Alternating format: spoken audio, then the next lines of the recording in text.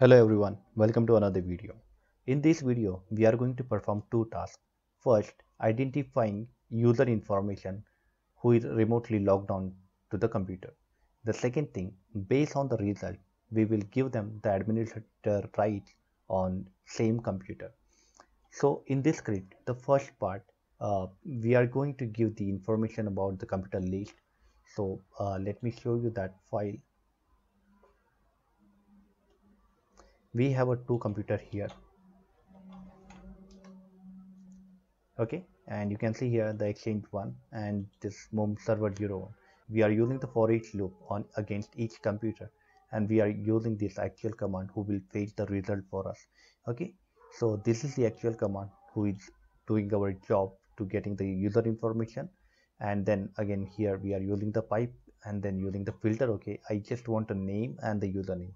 Here name means the computer name and the username is like who is remotely logged on or who is logged on to that computer.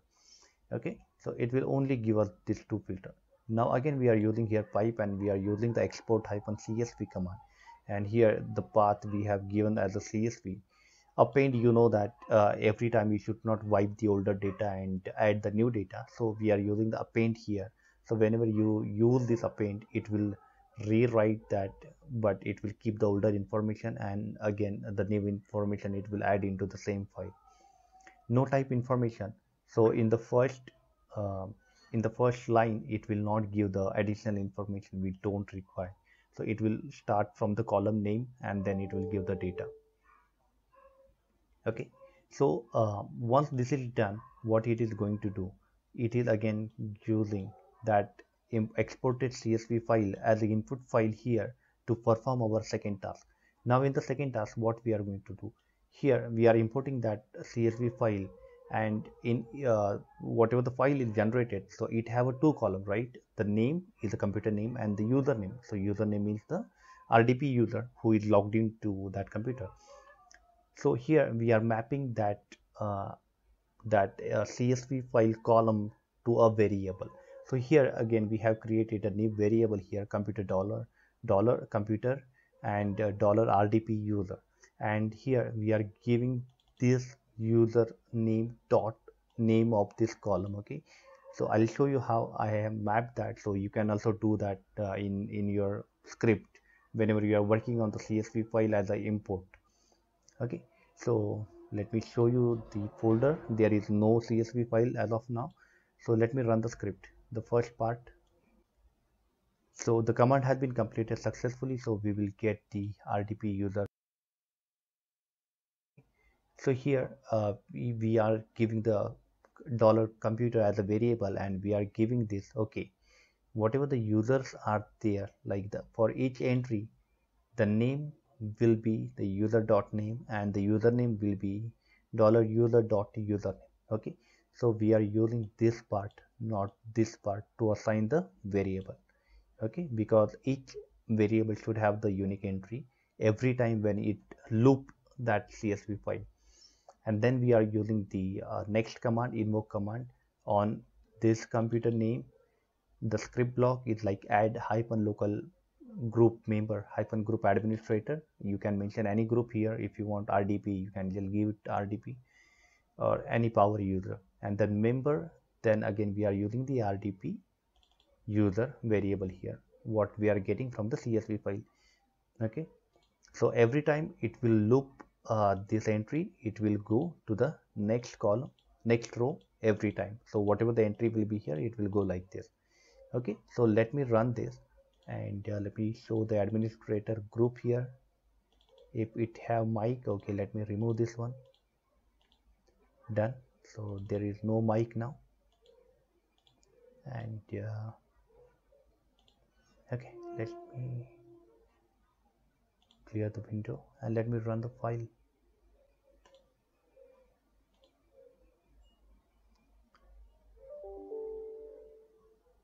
Oh, okay, sorry, the file I had not deleted, so it is saying okay, it is already there.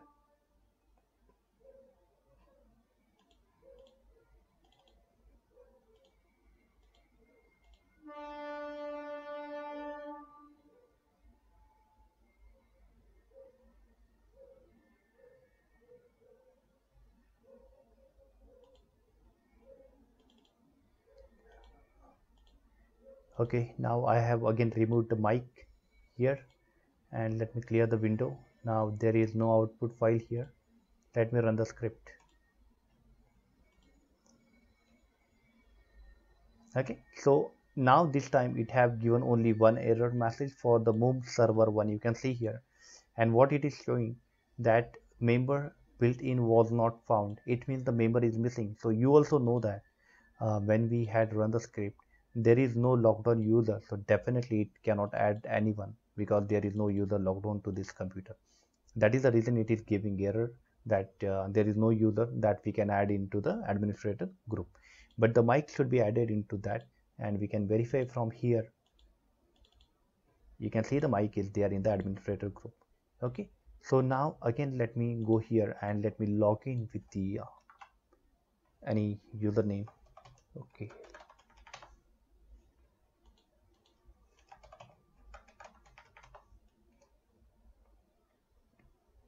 now I have logged in with my name, so definitely when we run the script again, now there should be a username. Okay, so let me delete this file and let me run only the first part where it identify who is logged into the remote computer. Fine, the file has been run. Okay, and you can see here now this time it have given the mic and Swapnil. Okay, so this time if I run the script, it will not give any error because like both the computer have the username entry, right? So let me clear this one and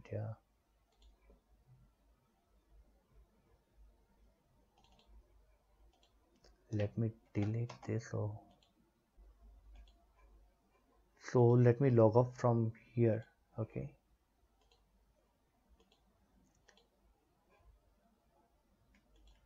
and now we will see if there is no logged in user, and currently we are getting the error, but we should not get the error, right? We should skip any computer which do not have the logged on username available in front of that. So how we can do that, right?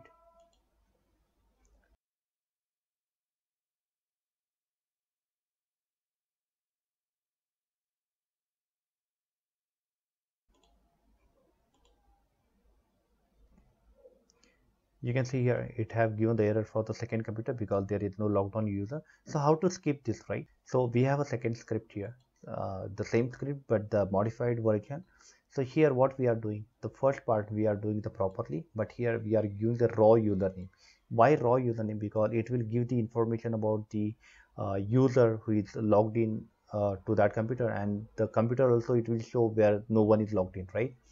So what we are going to do here, we are importing the same CSV file, but we are again putting the filter here. So what filter? So this filter, it will automatically remove the row if any of the column of it's like there is no information or it's empty. Okay, so let me show you this part, what it will exactly do. So now this time, let me delete this. Okay, and let me run this part. Run, and you can see here the raw file has been created, and it have the information about the computer which have no logged in user, right? So I want to just remove this computer who have nothing, like who don't have information about the logged on user. So I'll close this file, and now I'll run the second part. Okay, so if I run this part, it will automatically remove the entry which have the no user information. And you can see now it have only one computer. Why? Because the second computer had no user information, so it removed that part. And then once we have this file, we are going to run the same script on this RDP user.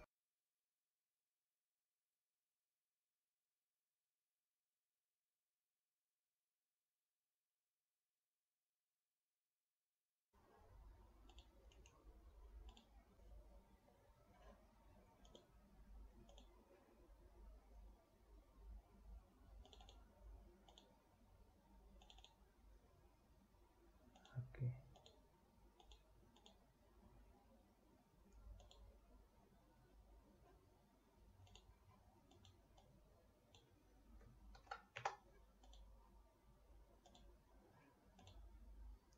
I run the script, and this time there is no error like no user account found as earlier, because it have taken only the file which have both the entry, both the column. And you can use this script for your requirement, and if you have any doubt you can just put into the comment box. I'll try to answer that. Thank you for watching the video.